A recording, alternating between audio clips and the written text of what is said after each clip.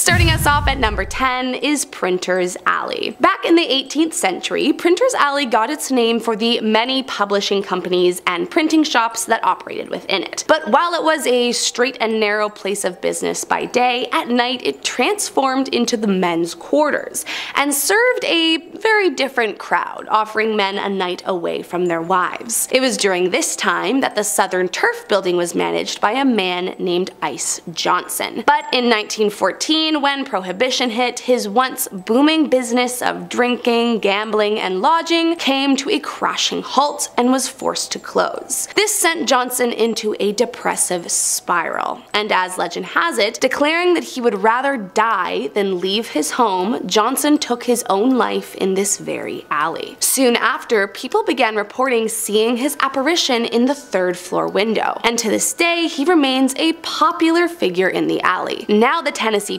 Publishing Company, the ghost of Ice Johnson seeks out to terrify the employees, sometimes with small pranks like moving things from their desks or moving furniture before their eyes, but if you anger him, he may appear in a full-bodied apparition that will send you running for miles. Coming in at number 9 is Tennessee State Prison. Now, it probably doesn't come as a huge surprise that a prison is riddled with terrifying entities. However, the Tennessee State Prison is in a league of its own. The major reason being is that this correctional facility housed the electric chair for the state, and between 1916 to 1960, 125 prisoners met their fate by electrocution. However, it wasn't just those sentenced to death that are believed to haunt these halls. While the prison was still in operation, it was notorious for overcrowding, riots, and escapees, and it seems that many souls that died here are unable to escape its grasp. People that visit often report hearing strange sounds like the clanging of something along the bars, or hear footsteps approaching behind them, only to turn around and see that nothing is there. However, nothing is as bone-chilling as the screams from the electrocuted inmates that are said to echo throughout the abandoned building loud enough to make your ears ring. Coming in at number 8 is the Opryland Resort. Built in 1977, the Opryland Resort is considered one of Tennessee's most luxurious hotels. However,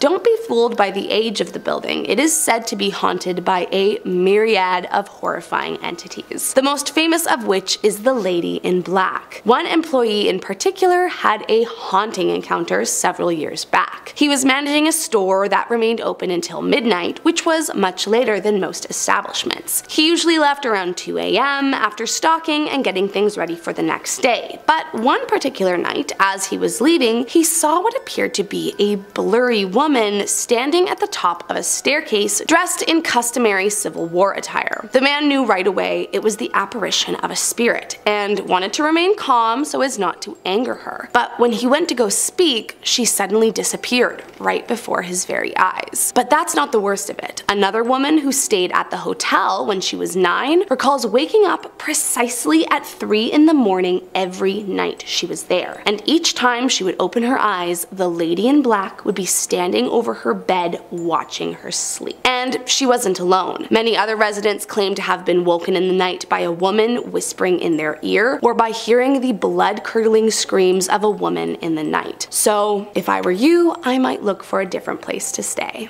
Next up at our number 7 spot is the Two Rivers Mansion. Built back in 1859, this mansion was once a part of a huge 1,000-acre plantation, and just like every plantation of the time, it has an extremely dark past. As the legend goes, during the mansion's construction, the remains of nearly 100 indigenous people were found along the property. However, despite realizing they had accidentally begun construction on a burial site, rather than burying the remains elsewhere, they decided to toss them in with the rest of the construction debris. However, as you can imagine, this angered the spirits to great lengths, and ever since that day they have haunted all who reside on the property. Staff and visitors alike claim to have witnessed sudden flickering of lights, strange orbs of light, doors mysteriously locking and unlocking on their own, or the sound of loud footsteps when no one else is around them. However, the entity that should really be feared is the Lady in Black, who can be seen gliding around the mansion or running through the acres surrounding the house, terrifying all that come face to face with her. Next up at number 6 is the Pegram County Cemetery. Back in 1970, a group of developers began bulldozing the area along the Harpeth River to build some new housing. However, it wasn't until it was too late that they realized the land they had dug up included the Pegram family cemetery. Now completely destroyed, they decided there'd be no harm in selling the dirt from the area, and eventually, over time, it ended up being spread across several of the nearby counties. However, to their shock, once the houses were finished being built a few years later, Harpeth River completely flooded and ruined every last one that resided on the previous cemetery grounds. And it wasn't just a one-time thing. Apparently, ever since, the area floods with alarming regularity, leading many to believe that the developers unwittingly released a curse on the land. But it's not just water that is causing an issue here. Apparently, there have been reported fires that reignite almost immediately after being extinguished, and residents of the area regularly report seeing tombstone apparitions materialize in their backyards. In fact, locals and tourists alike agree that there is often a bad energy in the air, which is often attributed to the angry spirits seeking revenge for their remains being disturbed many years ago.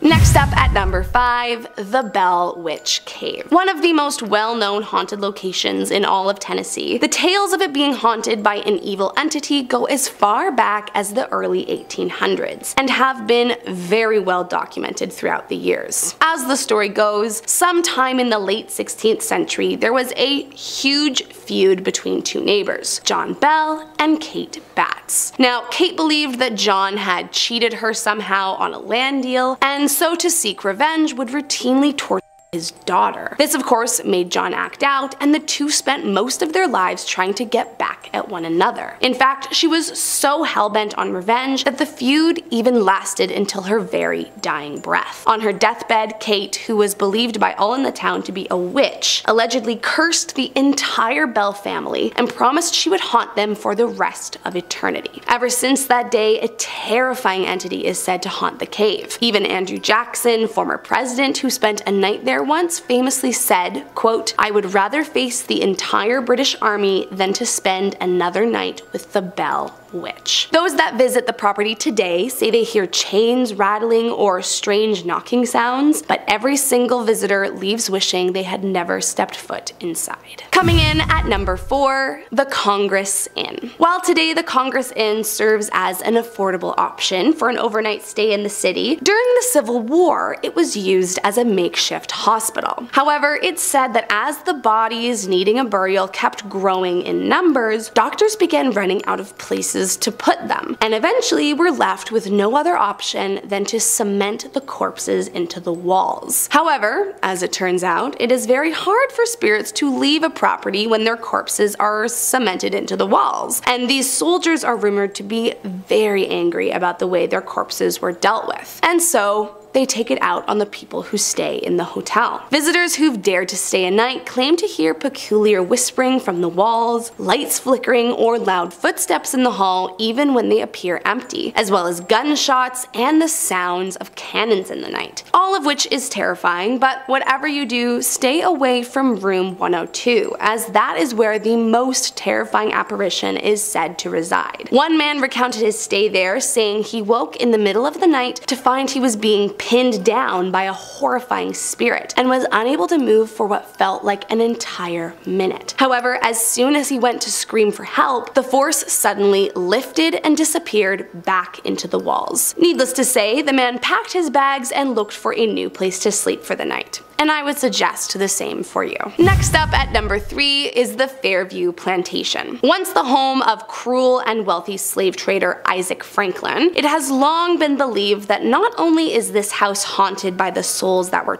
here many years ago, but that anyone who resides in its walls will fall under a dark curse too. As legend has it, it all started when Franklin and his wife moved into the Fairview home, and after adding 4 new members to their family, each and everyone died before they became adults, and it's believed that each of their spirits haunts the grounds to this day. However, the curse didn't end there. Once Franklin passed and his wife remarried, the mansion was vacant for several years, until the Civil War 4 Union soldiers sought it out to be used as a makeshift hospital. However, many are said to have perished within its walls, one of which was said to have written his will in a library book with his own blood, which just sounds like a recipe for a haunting if you ask me. From there, the property was sold several times, but no one stayed much longer than a few months, as they were inundated with supernatural entities and bad luck. One resident, Charles Reed, a horse breeder, lost 28 of his prize-winning horses when a lightning storm set fire to the barn, while others were haunted by Union soldiers crying in agony or covered in blood from brutal battles, or by the young spirits of the Franklin family crying out in the night. So even if ghosts don't scare you much, unless you're looking to fall under a century-old curse, I'd steer clear. Coming in at number 2, the Union Station Hotel. One day a woman was having a smoke out on the hotel's old platform and witnessed a strange woman wandering around in vintage clothing. But right before her eyes, she hopped over the rail and dropped into the tracks. The woman began to scream and cry out, believing she'd just witnessed someone jump to her death. But then, all of a sudden, the woman was gone. Next, she saw a man dressed as a soldier wandering the platform waiting for someone. But just as the girl had, he disappeared in a flash. Believed to be the ghosts from World War II, as the legend goes, a young woman named Abigail said goodbye to her beloved at this very station before he left for France. Abigail was deeply sad to see him go, but promised that she would wait for him and meet at this very spot once the war ended. Then, after the war, as promised, she went to the station and waited only to find out he had been killed in service. So, heartbroken, Abigail threw herself in front of a moving train to end her misery. It's believed that both ghosts are stuck in a loop, and that she takes her life only for him to arrive moments later. But sadly, they always miss each other. However, they aren't the only entities to haunt the hotel's walls. Guests that stay in room 711 often complain of lights flickering or stomping coming from the roof, despite that they are the top floor of the building. Some even say it sounds like heavy furniture is being dragged in the early hours of the morning. But the most frightening thing is when people are woken in the night by the blood-curdling scream of the woman who took her own life. And last up today in our number 1 spot, the Ryman Auditorium. This auditorium has long been the place of many incredible concerts and shows. However, despite its long-standing list of famous performers, it's also believed to be the most cursed building in all of Nashville. The auditorium opened its doors to the public way back in 1892, but it wasn't until around 1943 when rumors of its haunting began to surface. The reason behind the alleged curse of the building? Well, between 1943 to 1974, the auditorium became famous for hosting the Grand Ole Opry, a radio station turned stage show for up-and-coming country singers. But tragically, 37 performers died shortly after their performance at the auditorium, some facing their fate in car accidents or fires, while others were believed to be killed. Eventually, the Ole Opry found a new home, but still the curse remained, and an alleged other 14 acts died shortly after performing on the cursed stage. But it's not just the curse that should make you nervous to visit this building. It's also said to be haunted by Captain Thomas Ryman, who the building is named after. You see, contrary to his wishes, the space began taking on different kinds of acts, like plays and comedy shows, which has apparently angered the entity over the years, who had always wanted it to be a purely music-based venue. According to some patrons, Ryman's loud footsteps can be heard stomping across the stage when there's a performance he is particularly unfond of, and some have been so freaked out by his apparition that they left the theater entirely, never to return. Starting off at number 10 is the old Washoe Club. What was once a high-class bar reserved for the wealthiest men in Virginia City, Nevada, is now one of the most haunted places in the state. You see, as the riches dwindled, so did the clientele that began to roam around, and soon enough, anyone with cash for a beer was welcome inside the saloon. And it didn't take long before the bar became a frequent hotspot visited by Johns looking for a cheap night of fun away from their wives. However, along with the new nightlife, the new patrons also brought lots of violence, with bar fights becoming a near nightly incident. The next thing you know, bar fights turned into fights with the working ladies. These women were being killed by the patrons if they wouldn't give them what they wanted. Today, the building is mostly used for commercial properties, but many ghosts have been reported haunting the once wealthy halls, especially the ghost of Lena. Legend has it that Lena was once one of the girls working in the bedrooms back in the day, and tragically she was killed by one of the Johns on the 3rd floor. But she's not the only ghost who roams the halls, as allegedly the man who killed Lena felt such guilt over what he did that he took his own life the very next day on the 2nd floor. To this day, his ghost is seen walking around looking for Lena and sometimes even crying out her name. Next up at number 9, the Clown Motel. There are a few things that rival my fear of dolls, but if there is one thing that comes close, it would probably be clowns. So a motel that's entire theme and brand is that it's filled head to toe with clowns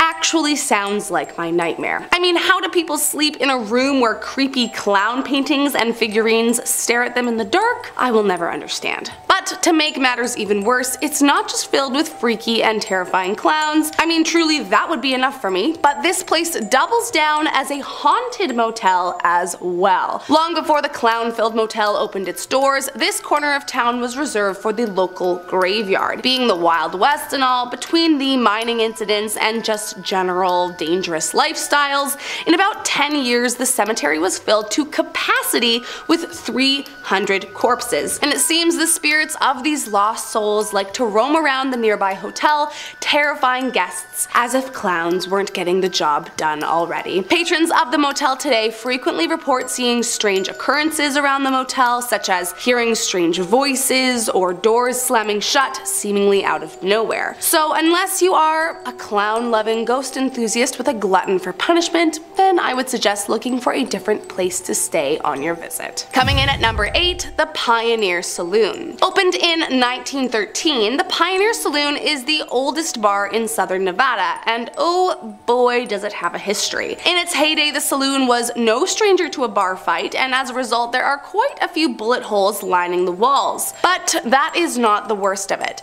It's said American actor Clark Gable frequented this establishment and was here waiting for Carol Lombard the night that a search party went out looking for her after a nearby plane crash. But the most tragic story is that of the bartender, who's said to have taken his own life right before a full house of patrons. As a result, many have said that the Pioneer Saloon is home to a whole mess of spirits. Of course, most famously the bartender, but also an entity referred to as Ruby, and even the ghost of Carol Lombard herself. Over the years, many paranormal investigators have popped in hoping to snag a recording of a strange noise or catch an unusual sighting on video, and believe it or not, they all claim to have been successful. But it's not just the experts. Patrons of the bar too claim to see doors slam shut or hear gunshots at night, but nothing is as scary as the apparition of the lonely bartender, who's said to terrify even the most skeptical guests who visit. Coming in at number 7, Yellow Jacket Mine. Widely believed to be the most haunted place across Nevada, this terrifying mine got its claim to fame over 150 years ago. Back in 1869, during the early hours of the morning, a huge fire broke out inside the mine, spreading up to the 800-foot level. Completely unaware, the day crew began their workday descending into the mine, and soon burning timbers started collapsing around them, trapping them inside. Despite firefighters arriving on the scene, the water pressure wasn't strong enough to extinguish the fire, and so the blaze continued for the next 3 weeks. Tragically, 39 miners lost their lives inside, but the strange thing is that only 34 bodies were ever recovered. Many over the years have wondered where the remains of the missing miners have gone, but one thing is for sure, all the men's spirits have stayed behind to haunt any who step foot on the property. Today, while you can't enter the mine itself, those that visit the area have reported seeing blue and white orbs floating around the main entrance. But But most frightening of all are the screams and cries that can be heard echoing from the tunnels below. Coming in at number 6, Zak Bagans' Haunted Museum. It may be a popular tourist attraction for Las Vegas visitors, but that doesn't mean it's not also a terrifyingly haunted museum. If you don't already know, Zak Bagans was once one of America's most famous TV ghost hunters and spent years collecting some of the most creepy, evil, and possessed trinkets this world has to offer. So what's an ex-ghost hunter to do with all his haunted memorabilia? Why, make a haunted museum, of course.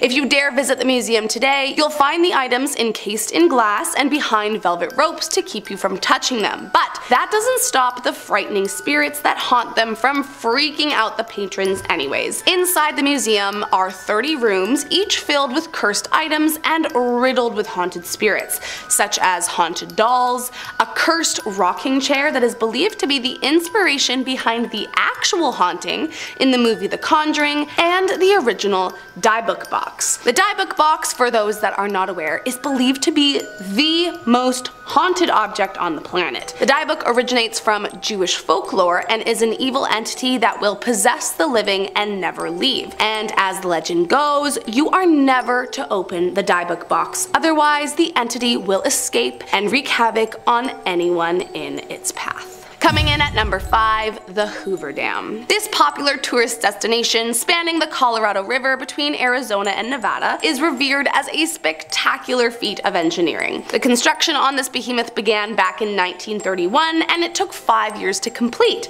But make no mistake, the history of this dam is not a squeaky clean slate. In fact, it's said that a whopping 112 people died during its construction, and that each and every one of them haunts the dam to this day. And if that wasn't dark enough, rumor has it that some of the workers who fell to their deaths were actually permanently encased in the dam's concrete. While the concrete may encase their physical bodies, their spirits are said to roam the grounds, terrifying anyone who they come into contact with. Many believe the spirits are angry to have lost their lives to the project and are there to take revenge on those who reap the benefits they never got to. Visitors and staff alike have reported cold spots, flickering electricity, equipment malfunctions, and finding missing items turn up in completely inexplicable places as soon as they are on the property. So just be careful if you ever decide to stop on by, you never know what could happen. Next up at number 4, the Overland Hotel and Saloon. Back in the day, the county of Pioche was a near lawless pit filled with danger and bloodshed. Over the years, it's said 72 souls were laid to rest across the county,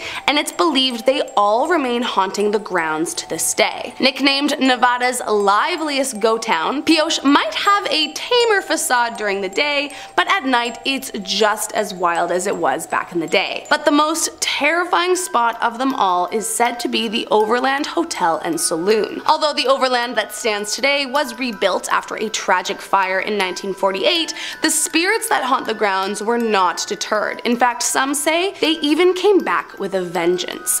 So much so that a few years back, a crew for the TV show Ghost Adventures decided to try their hand and check out the rumors for themselves, and as they tell it, they recorded some of the most successful interactions with spirits at this hotel than anywhere else to date. To be clear, successful for a paranormal investigator pretty much translates to a thing of nightmares for anyone else. To top it off, guests continuously report witnessing shadowy figures lurking in the corners and slamming doors, and some guests even say they've been physically shaken by spirits until they awake. In fact, this place is so haunted that staff say you need to tell them if you want to avoid ghosts, as there are only a few select rooms that the spirits tend to stay away from. That being said, you are never truly safe from their presence. Coming in at number 3, the Silver Queen Hotel. Built back in 1876, the Silver Queen is just about the oldest hotel in the state,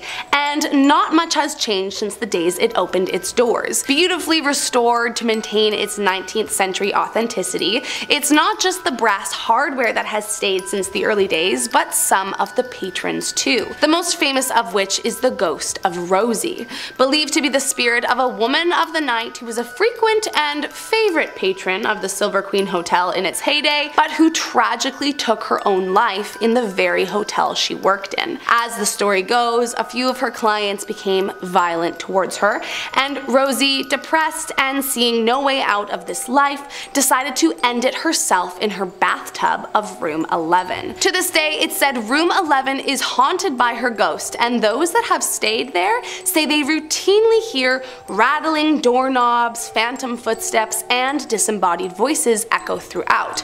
But she isn't alone. Other frightening ghosts have also made their appearance in the wedding chapel's night cameras, and visitors swear to hear footsteps that sound like clacking along a wooden floor, despite that the hallways are carpeted. I mean, it's just creepy from top to bottom. Next up in our number 2 spot, the Goldfield Hotel. Although it now stands abandoned and boarded up, back in 1908 it was one of the hottest hotels in town, and it certainly has a spicy legend. As the story goes, back in the day there was a young woman named Elizabeth who caught the eye of owner George Wingfield. George became quite smitten with the lady and frequently swung by her room for a nighttime visit. However, Elizabeth soon fell pregnant, and George, concerned for his reputation and business, lured her into room 109 at the hotel under false pretenses.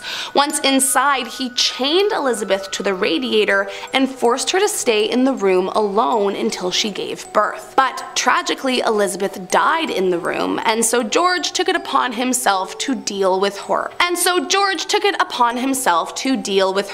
Situation, allegedly throwing it down a nearby mine shaft. Those who pass by the old hotel today say they can hear the sound of chains clanking against the radiator, and that Elizabeth can be seen walking around room 109 wearing a long white dress and weeping. Some even say they've heard her cries echo in the streets. But it's not just the weeping Elizabeth that haunts these evil halls, but the spirit of a former employee who took their life, as well as George himself. It's believed George remains there, tormenting the poor Elizabeth even in her death, making this place more and more evil as the hours go by. And last up in our number 1 spot is Circus Circus.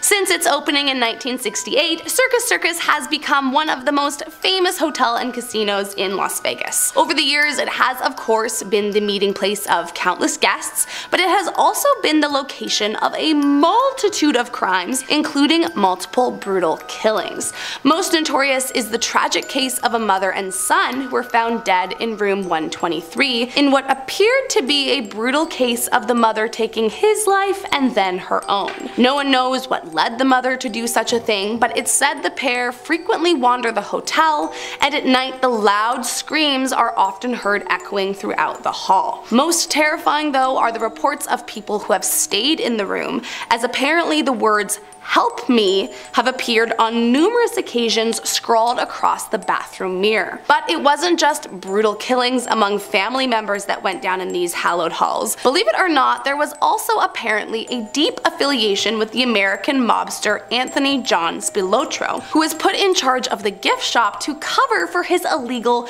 business dealings.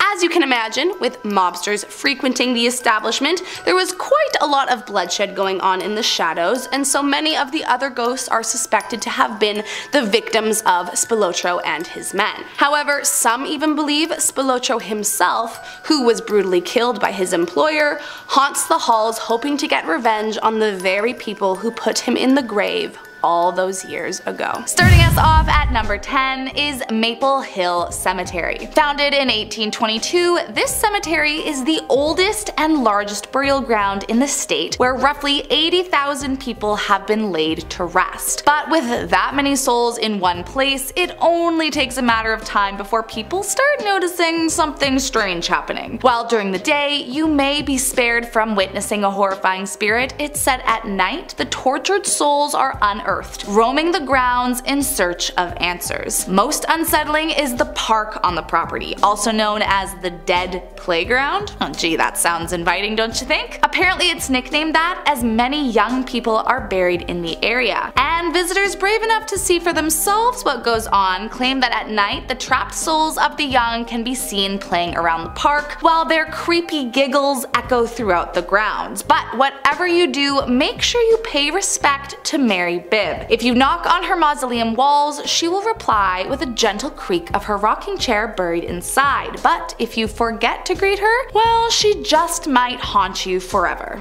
Coming in at number 9 is Fort Morgan. Said to be one of the most haunted places in all of Alabama, Fort Morgan is rife with ghoulish tales of ghosts and strange occurrences. The most notorious is that of a prisoner who's said to have died here in the early 1900s after he took his own life in the barracks. People say that if you walk past, you can still hear him crying out late at night. But he's not the only one you should fear. There's also a female spirit that wanders the grounds in search of justice after she too lost her life after being dragged into the fort and beaten to death by mysterious attackers who were never caught for the crime. Many believe she is an angry spirit with a vengeance who will torture any man who steps foot on the property. So if I were you, I'd skip this one. Next up at number 8 is Drish House. Once the home of Dr. John R. Marsh, a gambler and a drunk who built the estate in 1835 for his beloved bride Sarah. The couple lived in the home for 32 years until one day John had too much to drink for the last time and drunkenly tumbled over the stairway, falling to his demise. But you might be surprised that it's not his spirit that's trapped here, actually his wife Sarah. While no one knows for sure what keeps her soul trapped on the property, some say she was so traumatized after finding her husband dead in their home and wasn't able to recover. Others believe, however, that she refuses to leave because her family failed to honor her own funeral wishes, and so she remains causing trouble to anyone who steps foot on the property to this day. While today the manor is used for many celebrations, Sarah remains tormenting guests of the events, trying to get them to leave. If you're brave enough to visit, try looking up at the 3rd story tower. It says you can catch a glimpse of her up there. Just be careful she doesn't see you looking, or she may just follow you around the property, terrorizing you until you leave. Next up at number 7, the Old Bryce Hospital. There are few places in this world more haunted than an old abandoned mental health facility, and there is no denying that the torment that went on here is a huge reason as to why so many spirits remain haunting its grounds, seeking revenge. Built during the segregation era of America, the building was branded as an insane asylum for those suffering from mental illnesses, when in reality it was pretty much a work camp for able-bodied black people who were admitted under false pretenses and then forced into slave labor, working in the fields around the hospital. Shockingly, the facility remained open until 1977 and only closed due to new desegregation laws. It comes as no surprise that after years of abuse and inhumane living conditions suffered by the so-called patients, that people claim to have had strange experiences while visiting. Those who've dared to visit the abandoned hospital claim the souls are angry, and that as soon as you walk in you can feel the air shift. Many report hearing strange noises, and some even claim to have seen shadowy figures lurking around every corner. Next up at number 6 is St. James Hotel. For whatever reason, hotels tend to be a pretty big hotspot for paranormal encounters, and the St. James Hotel is definitely a part of that phenomenon. Back in the day it was the first hotel operated by a black congressman, and despite having many years of success, it hit hard times in the late 1800s and was eventually forced to close its doors to the public. Fast forward about 100 years to 1997 and the hotel reopened, but this time something was off about the building. Something just wasn't right. During its century-long time as an abandoned building, it became a horrifying hub for lost souls, and I guess they decided to remain, haunting all those that dare stay the night. Visitors claim seeing full-bodied apparitions sitting at the bar, or witness lights shutting off out of nowhere. But most creepy of all was a recorded visit when a psychic research team was brought in, and they walked the grounds asking if anyone was there, but they never heard a response back. But later on, when they played the tapes, an older man's voice responded saying, "Well, that's a stupid question," making everyone in the room jump. So What do you say? Are you brave enough to pay the ghosts a visit? Coming in at number 5, Cahaba Ghost Town. It likely comes as no surprise that a ghost town is also home to thousands of unsettling spirits, but few are more terrifying than Cahaba. Once the capital city of Alabama, it was abandoned after the Civil War when terrible flooding led to most of the buildings falling into complete disrepair, and so the citizens who survived were forced to leave for good. Today, nothing remains but the ruins of what used to be, including a church, a few cemeteries, and the Barker Mansion and its slave quarters. And I mean, that is just all the ingredients for a haunted ghost town if I've ever heard of one. Those that have tried to visit the once booming city recount that as soon as you enter the town's borders, cell service gets spotty and unreliable, only to be completely fine as soon as you step even 1 foot off the border of the town. While that alone might not scare visitors away, there are also countless reports of visitors witnessing terrifying apparitions and hearing the voices of the dead crying out at night for revenge. So visit at your own risk, but don't say I didn't warn you. Coming in at number 4 is the Boynton Oak. Of all the things that are usually haunted, like cemeteries, hospitals, churches, the last thing you'd likely expect to need to be afraid of was a tree. But trust me, this is no ordinary tree. The Boynton Oak is said to have grown from the grave of one Mr. Charles Boynton. As the legend goes, back in 1835, Charles was accused of friend Nathaniel Frost. Charles disputed the accusation and never once wavered from his alleged innocence. Still, he was found guilty for the crime and sentenced to execution as payback. But right before he was executed, he declared in front of everyone that a tree would spring forth from his grave as a proof of his innocence, and then they would all see that they had caught the wrong man. And shockingly, this is exactly what happened. Many claim that Charles's spirit haunts the tree above his grave, often freaking out those who come to visit. Even spookier is that some claim to have even seen him sitting under the tree waiting. But just who is he waiting for?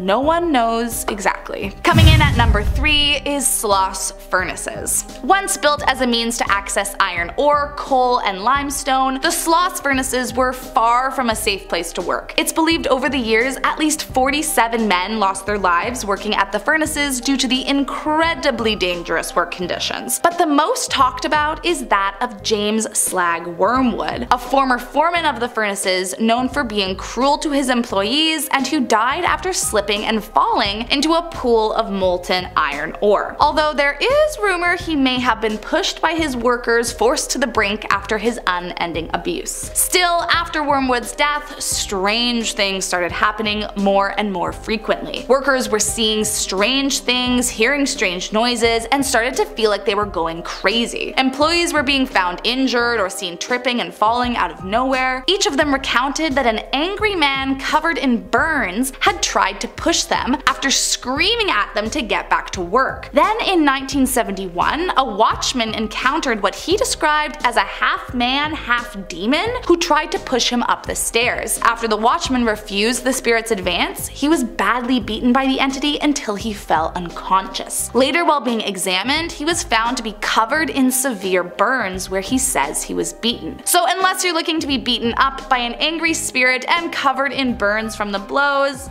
I might suggest a different place for your visit. Coming in at number 2 is Bear Creek Swamp. Even at the best of times, swamps give off spooky and creepy vibes, and this one might just be the worst of them all. Legend has it that many years ago, a woman's son went missing. Scared, the mother went looking for him in the nearby swamp, hoping that he had simply run away from home. But no matter how long she looked, she could never find him. It said she died in the swamp looking for him, and if you walk into the swamp today and say, "We have your baby" 3 times, she will come out of nowhere and attack you until you leave for good. And don't even try to come back after she's banished you. You might not be so lucky the second time around. And last up today in our number 1 spot is Sweetwater Mansion. Designed by war vet General John Brahan, this mansion was named after the nearby creek and first occupied by the general's son-in-law, Robert Patton. Under Patton's jurisdiction, the basement of the mansion served as a Civil War hospital and a county jail. And if that wasn't enough, it's said that at one point someone who lived in the mansion practiced dark magic, which thinned the veil between worlds. This would make sense considering just how how many people have witnessed earth-shattering apparitions that sent them running for the hills. Most notably is the casket that contains a body of a Confederate soldier in one of the downstairs rooms that will suddenly disappear right in front of your eyes. It's believed that the casket is haunted by the spirit of original owner Robert Patton, whose funeral was held at the home and who was documented having an open casket ceremony. But that's not even the scariest part. There's a room on the property that routinely locks female visitors inside. In fact, it happens so frequently that caretakers of the property have avoided entering it at all costs. And if a self-locking door and a terrifying soldier ghost don't turn you off of the property, there is also a secret room on the property with no door. The only way to enter is by a small window, and it's believed that anyone who goes in will never escape. So if I were you, I'd skip this one. Starting us off at number 10 is Louisiana Old State Capitol. This neo-Gothic cathedral-like castle was built back in 1846 after the Louisiana legislature decided to relocate the capital away from the sinful lifestyle scattered across New Orleans. For many years it housed some of the most esteemed and prestigious lobbyists and lawmakers, and although it's no longer used for politics, it is far from empty. Said to be haunted by numerous entities like a security guard and a girl who lived nearby during construction, the most notorious is that of Pierre Cuvion. Once a senator in the Capitol's prime, it said Pierre dropped dead from a heart attack in the building after a spirited speech about the corruption of politics. Visitors say his ghost still haunts the halls to this day, and he can often be heard stomping around the Senate floor or playing tricks on the staff. Once while making his nightly rounds, a security guard, an alive one to be clear, not the ghost,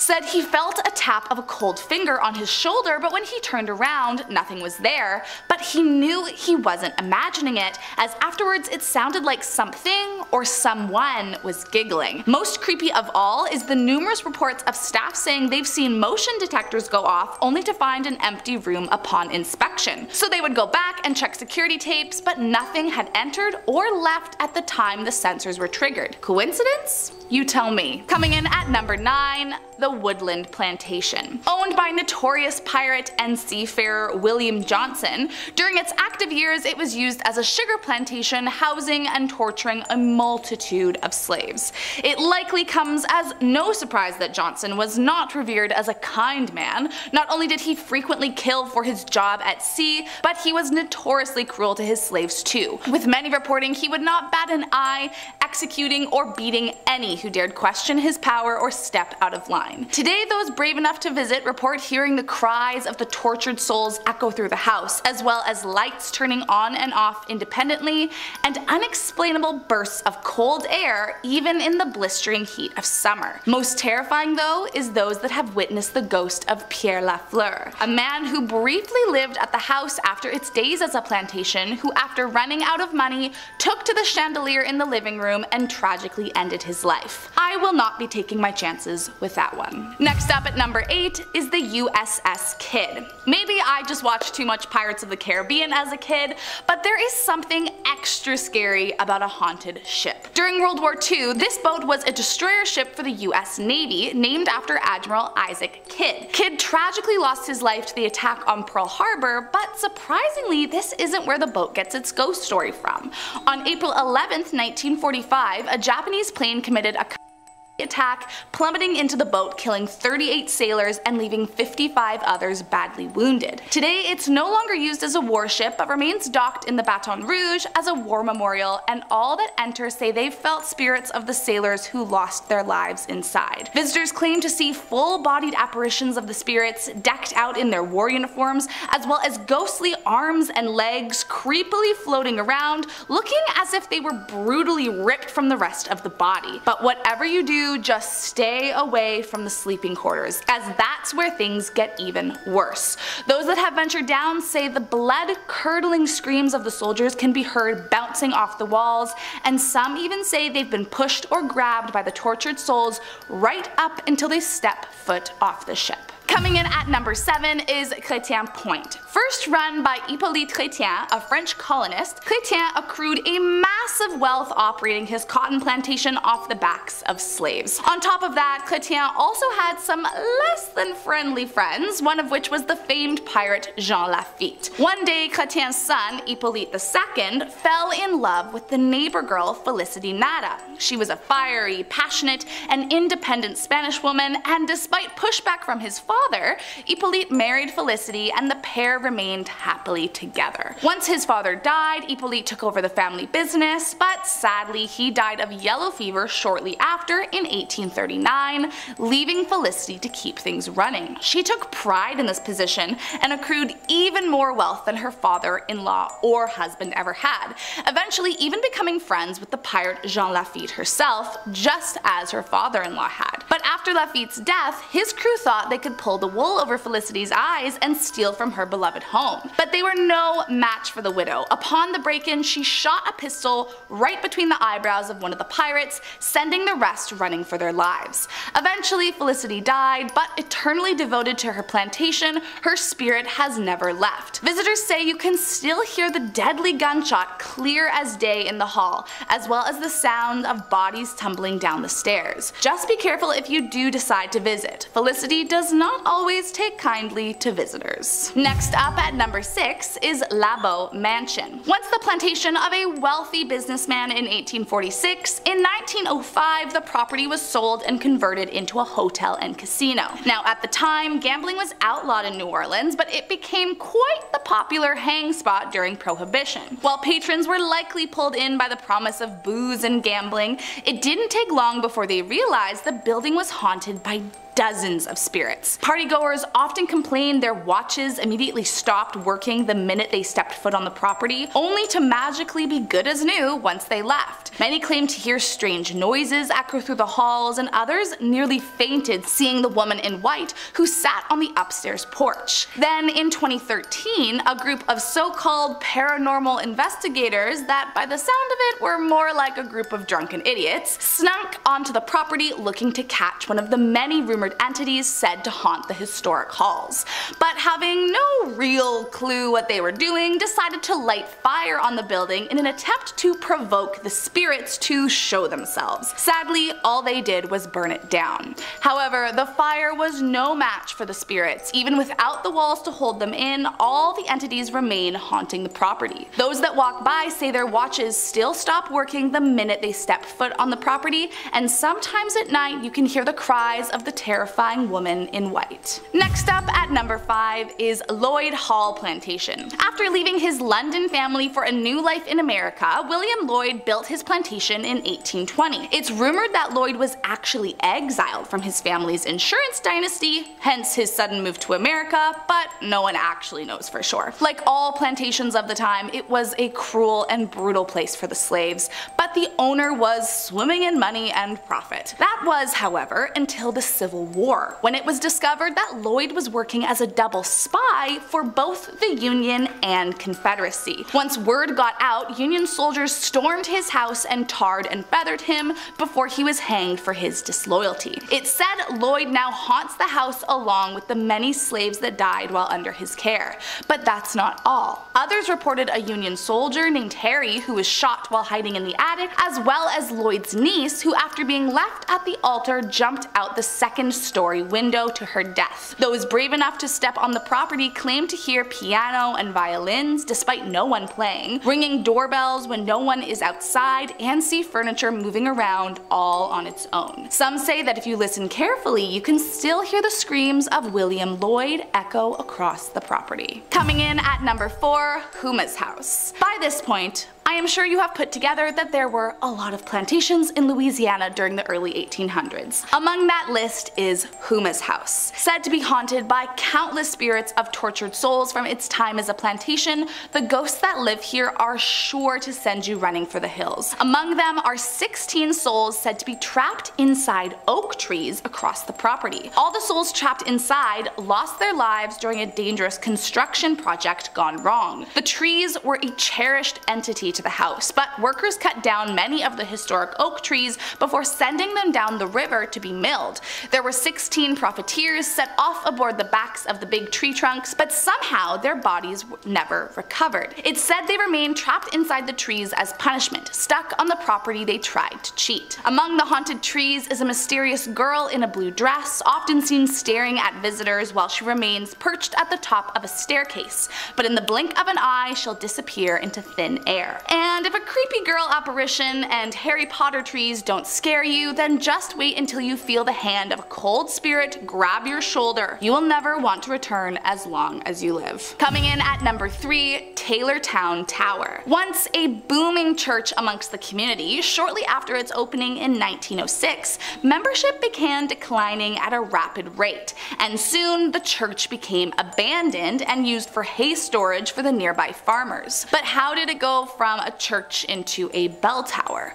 Well, as the legend goes, a local plantation owner's daughter was engaged to be married, but on the day of her wedding the groom couldn't go through with it and disappeared without a trace. The bride was absolutely devastated, and in a fit of depression ran to the nearby abandoned tower to end her suffering. It's said the bride jumped from the top of the tower to her death, and her father was so distraught when he happened upon her body that he burned the church down. In a cruel twist of fate, all that survived the flames was the very tower she had jumped from, taunting him until his dying day. Locals say that when there is a full moon, the bride can be seen wandering the land looking for her loved one, screaming and crying out after him. Next up at number 2 is the Bourbon Orleans Hotel. Back in the day, the Bourbon was a highly frequented theater and ballroom where wealthy Creole men could sneak away from their wives to secretly engage in erotic nighttime affairs. But all the fun came to a screeching halt in 1816 when a fire took out most of the building. Fast forward to 1881 and the building was put up for sale and purchased by a community of nuns. But after a brutal yellow fever epidemic struck Louisiana, many nuns and orphans' lives were lost, and that is where the ghost stories begin. Today the building operates as one of New Orleans' most luxurious hotels, but make no mistake, it is haunted by at least 20 different terrifying spirits. Guests have reported the sounds of laughter in the halls when no one was around, and some swear to have seen young people lying in beds with mists of black fog hanging over them. But most terrifying is the ghost who resides in room 644. Rumor has it that during its time as a monastery, a nun took her own life in this very room. Those that have stayed reported hearing blood-curdling screams from the room at all hours of the day, and any guests brave enough to sleep the night were awoken by the nun staring at them over the bed. So if you're looking to be haunted by a creepy nun on your vacation, be my guest, but I'll be looking for different accommodation. And last up today in our number 1 spot is La Pavilion Hotel. Just minutes away from the notorious French Quarter lies the luxurious Pavilion Hotel. But despite its lavish exterior, it is believed to be the home to over 100 spirits, and some paranormal investigators even believe the building sits on top of a portal to the other side. An interesting theory considering the building's less than ideal history. Although today the area is a tourist hotspot, back in the 19th century the ground where La Pavilion sits was deemed completely inhospitable and incredibly dangerous. It was the frequent spot for foul deeds and late night killings, which is likely why so many spirits reside in the hotel's 4 walls. Among the most talked about are a couple seen dressed in beautiful clothing roaming around with googly eyes. The couple will enter an elevator, but then it never goes anywhere. Instead, the usual ping sound rings loudly and the doors open up again, revealing no one inside. Many also claim to have witnessed a young woman on the 9th floor reported to have died on the steps of the hotel. But the truly terrifying entity only reveals herself at night. One guest staying on the most notoriously haunted 9th floor said that in the middle of the night he was woken by a woman dressed in all black, sitting at the foot of his bed. He was speechless and terrified and went to scream, but the entity leaned in, ran her icy cold fingers through his hair, and said, quote, "You belong to me, I'll never let you go." Needless to say, he never returned, and I do not blame him. If I ever saw that lady in my room, I would be running as fast as I could. Kicking off our list at number 10. room 206. This gives me Stephen King 1408 vibes, and I'm not sure that you're ready. Next time you visit Florida, make sure you read every customer review before you check into a hotel, because some of them might be full of ghosts. That might be a thing that you just might have to deal with. Room 206 at the Super on International Drive. Apparently, it's super haunted. Guests have reported the bed shaking in the middle of the night, probably terrible for your sleep, or freezing cold air even though the AC is turned off. And worst of all, guests have seen their bed look as though somebody was sleeping there moments before, even though it was perfectly made right before they checked in. Can ghosts squat? Is that legal? We've got a couple of spirit squatters in our room. Gotta move. Number 9, Disney on Ice. Many families love to visit Orlando at this time of year. The theme parks there are spectacular, especially Disney World. I went once when I was younger, but you know, I don't recall ever seeing a real life Walt Disney.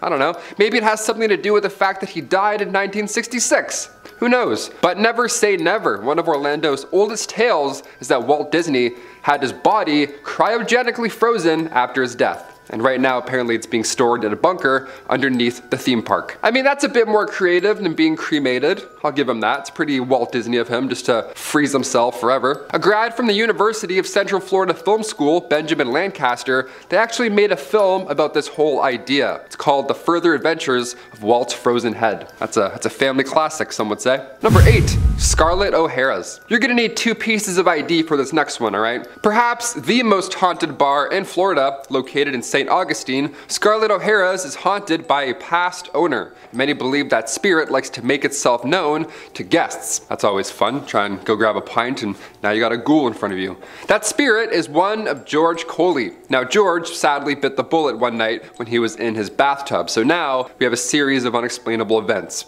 Plates and glasses will sometimes move across the bar on their own, and the jukebox keeps playing Help Me Rhonda even when it's unplugged. So that's absolutely terrifying. If you want to check it out now, be warned, because it's a full-on tourist attraction at this point. But if you go, you can pose alongside the same bathtub that George Coley died in. Yeah, how lovely is that? Are we going to Disney World? Nah, even better, Scarlett O'Hara's. Yeah, you're gonna love it. Number 7, Stranahan House. You don't want to be stranded at the Stranahan House. It's gonna be bad news. Fort Lauderdale has a few haunted hidden gems, and the oldest house just happens to be the most haunted. What do you know? What odds are that? What odds are that? What are those odds? There we go. The house's OG owner was Frank Stranahan, and today, if you visit ye old stomping grounds, well, you might catch Frank in a photo or two. It's said that Frank still oversees the place and he regularly shows up in guests' photos. So this ghost likes to photobomb. That's pretty amazing. I kind of like that. I suppose being trapped in the same house for all of eternity probably gets a little boring from time to time. Just to pop into a photo, throw some peace signs up, and then disappear back into the walls. Ivy Stranahan, Frank's late wife, she also has made an appearance or two. Nice, true love is haunting the same house forever. Guests have felt a cold hand on their shoulder, and her perfume still lingers in the hallway. Must have been some good strong stuff, nice. Now it's not all fun and games. Augustus Stranahan, aka Frank's father, well, his ghost likes to throw books. It's really aggressive, so heads up for that, I guess, if you go. Cheers. Number 6, the Plaza Resort and Spa. Ah yes, kick back and relax with ghosts. It's just what you want. You're never alone, I guess, that's a plus side.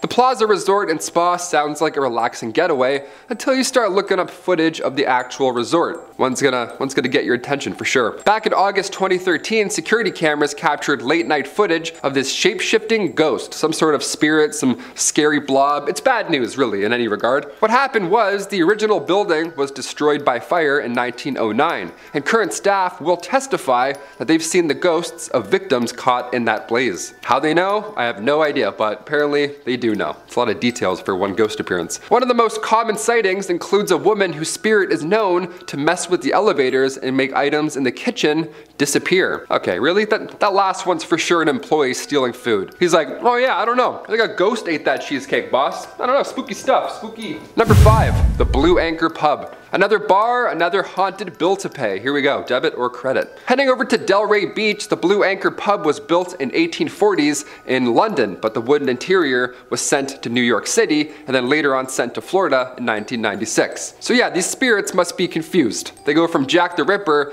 to some dude wearing a Yankees hat talking to a TV. Trapped in the wooden interior is the ghost of one Bertha Starkey, who was sadly killed by her husband back in the 1840s. Now, you know Bertha is lurking about when you hear rattling pots in the kitchen, and sometimes if you're really unlucky, you'll hear wailing in the middle of the night. Nice. Again, horrible sleep at this place. The Blue Anchor sounds like a really relaxing time, but every night at 10 o'clock, the current owners will blast the ship horn to scare away her spirit. I don't know, I feel like blaring a ship horn at 10 p.m. is more jarring than some pots and pans moving sometimes. You know what I mean? I'd rather hear the pots and pans than in the middle of the night. No way.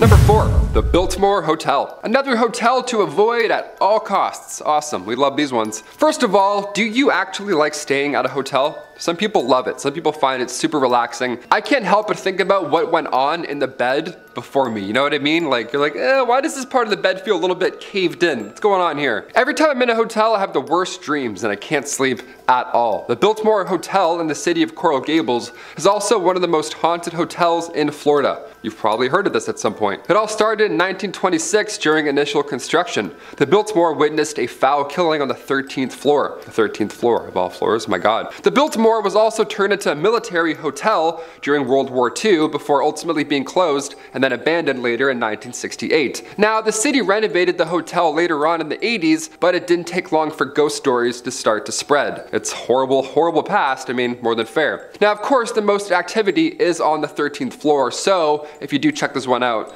really double down, go to the haunted floor, you know, don't just look outside and then book. Go in, stay a night. I can't believe some buildings don't have a 13th floor. Can you imagine that? Well, they do, but everyone pretends that they don't, you know what I mean?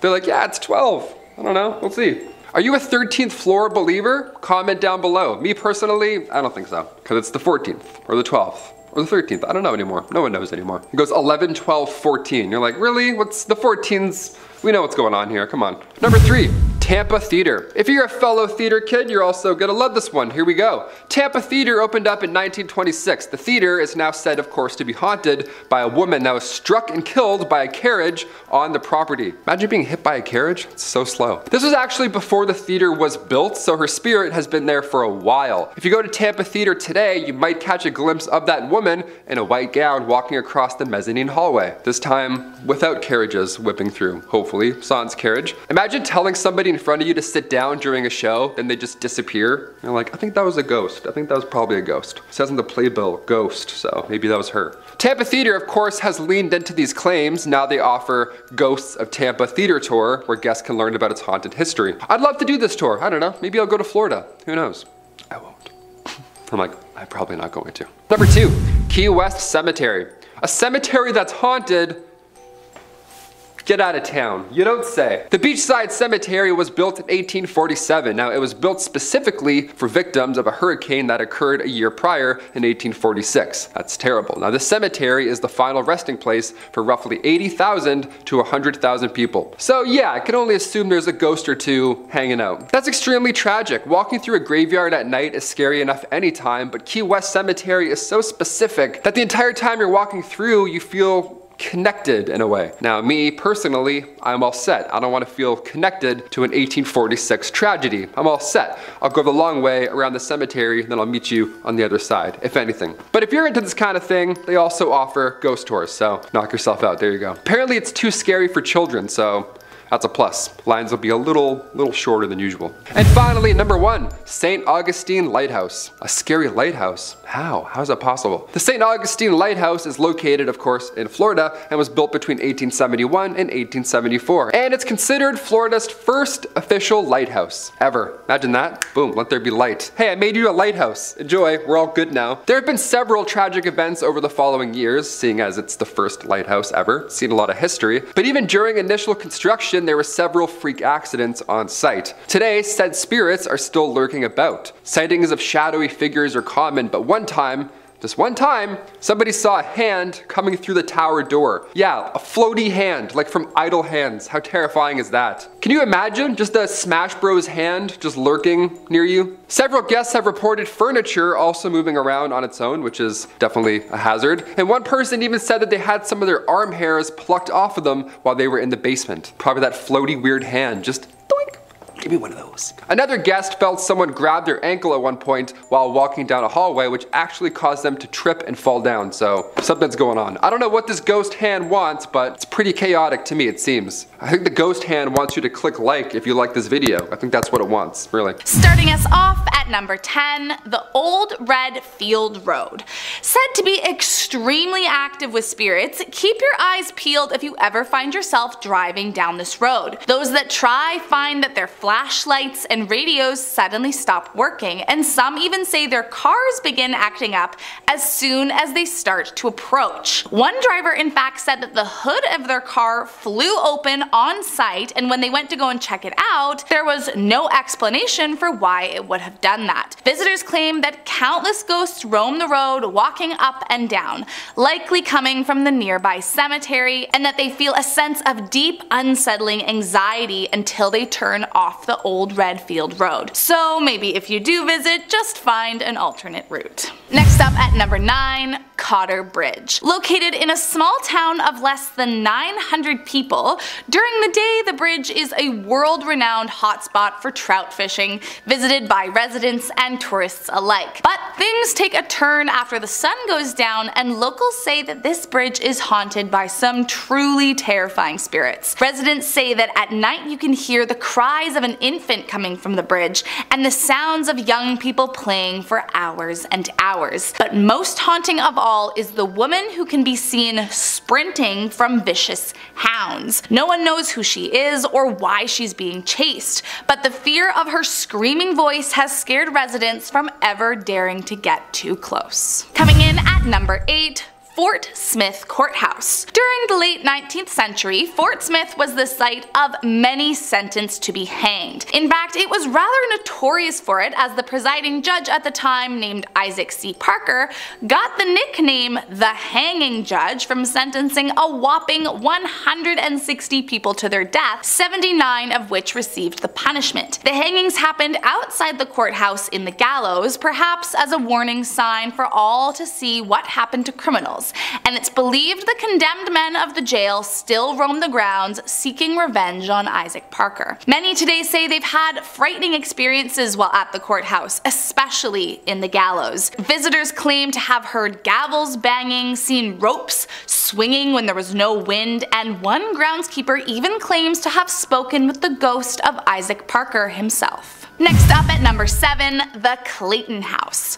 Originally built in the 1800s as a Civil War hospital, it wasn't until 1882 when William Clayton moved his family into the now historical home. The family seemed to have a fairly happy life in their home, but I guess with roots as a hospital, ghosts flock to it and continue to haunt it to this day. The former director of the site, Martha, says that as soon as she started working there, she knew something was off. Doors would slam in the middle of the night, she would hear footsteps from down the hall when no one was there, and one room on the second floor would always sound like music was playing from inside. Then in 2008, a carpenter who was doing some repairs on the building took pictures to keep track of the progress, but when those photos got developed, he saw a woman dressed in brown lurking in the back of one of his photos, and he wasn't the only one to claim to have seen her lurking in the corners. After a while, Clayton's house had kind of a reputation, and so paranormal investigators started visiting,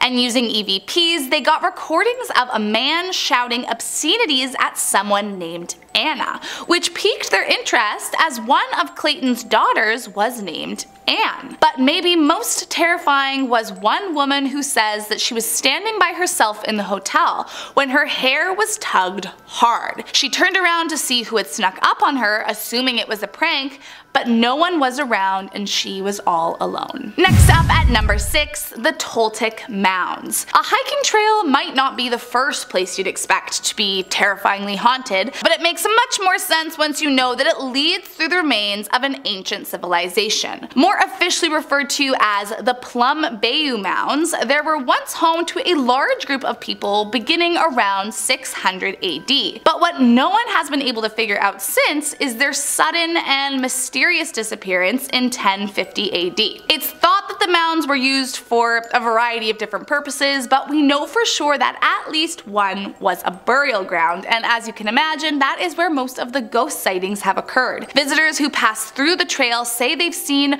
strange apparitions of what looked like ancient people, along with mysterious orbs of light popping out of nowhere, and some say that if you walk by at night, you'll hear footsteps of the ancient civilization that will send you running as far away as you can. Coming in at number 5, the Basin Park Hotel. This hotel has long been the site of many paranormal sightings, although no one knows exactly why so many ghosts conjugate in this building. One belief is because the hotel possesses magical abilities due to the famous spring waters that it's built beside. During the 1800s, the indigenous people of the area talked about their holy springs, and it led many to believe that Eureka Springs had healing powers that could cure ailments and crippling conditions. Maybe these holy waters are what make the spirits more visible to the human eye today. Most famously, in room 307 lies the ghost of a cowboy who's been known to taunt the guests who stay there, waking them up in the middle of the night.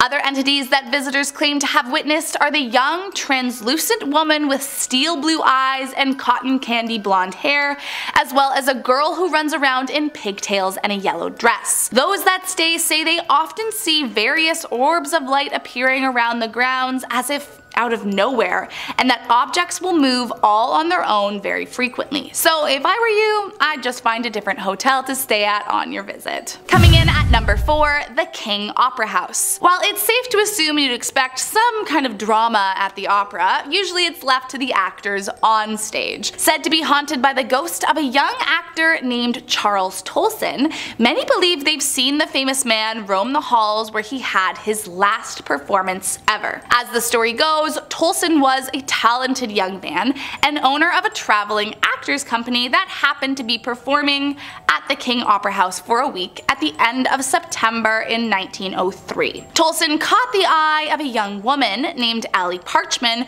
who was just 17 but bored to death by her town and looking for adventure. But Allie's father got word that she intended to leave town with the young man and elope, and this made him furious. Her father ran down to the opera house to confront Tolson and kill him. When he arrived, he shot him 3 times, and although Tolson didn't die then, his life was over by the next day while in the hospital. Visitors of the opera house say they feel a strange sensation when they enter, like they're being watched constantly, and some even claim to have witnessed him lurking the halls in his Victorian cape and top hat. Next up at number 3, the Crescent Hotel and Spa. Not only is this Victorian beauty believed to be one of the most haunted places in Arkansas, but some have even said it might be one of the most haunted places in all of America. Before its time as a haunted hotel, it was a hospital run by a crooked doctor who fooled his cancer patients into thinking that there was a cure. So as you can imagine, it's riddled with spirits with a vengeance. Over the years, countless guests and staff have come forward telling their tales, claiming to have heard strange sensations, slamming doors, abrupt waking in the middle of the night, and even seeing full-bodied apparitions while staying in room 218. It is believed that the room is haunted by the ghost of Michael, who was a builder for the hotel that fell off the roof to his death back in 1885 and landed right in front of where room 218 sits. Others claim they've seen a middle-aged man with a white mustache sitting at the bar who vanishes out of sight. And in 1987, a guest said they saw a nurse pushing a gurney down the hallway in the middle of the night. But maybe most terrifying of all is room 202, where allegedly someone managed to photograph a ghost and prove its existence. Coming in at number 2, the Peel Mansion. Back in 1875, this mansion was built by a man named Samuel Peel. He was a US congressman and he lived in the home with his daughter Minnie. Both Peel and Minnie are said to haunt the house today, roaming the halls dressed in white, and often Minnie will play the piano if no one is in the room. But despite being the people the mansion is named after, they might not be the creepiest ghosts to haunt its halls. After the Peel family sold the mansion, a couple named Mr. and Mrs. English moved in with their family. One of their daughters, Marjorie, however, became very ill, and after discovering that she'd suffered from a burst appendix, a surgeon informed the family that she was not going to make it. After 10 days, Marjorie died and they covered her body in a sheet. But creepily, only a few hours after being pronounced dead, someone saw the sheet move. Marjorie was alive and went on to live for many more healthy years. But this troubled some of the staff on the farm, who believed that her spirit hadn't gotten back into her body and was somehow trapped under that sheet that others had seen moving. Years went by and Marjorie went back to her childhood home, only to find that the room where people thought she had died was closed off. When she asked why, she was told it was haunted by a little girl. But the question was, is it Minnie or somehow the lost spirit from Marjorie's almost death? And last up in our #1 spot, Highway 365. The legend began back in 1973 when a man picked up a girl on a bridge in the night. She was covered in bruises and cuts and looked very scared. She told the man that she had been in a car accident and asked if he could drive her home. The man complied, and when they got to the house she said was hers,